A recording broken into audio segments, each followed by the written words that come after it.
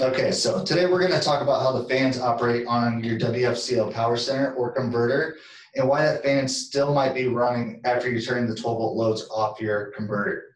The thing about WFCO converters are the fans are load-based, so it requires so much load for that fan to actually come on, and will stay on until a certain load base gets down to a certain level.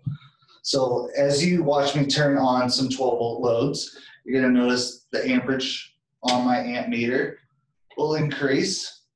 Once we get to a certain point, you see that fan started up. So roughly around 5 amps, the fan on this converter started, and that fan's going to stay on until we decrease that load before it actually shuts off. So if I shut off some 12-volt loads, you see that fan stop, but I still have amperage.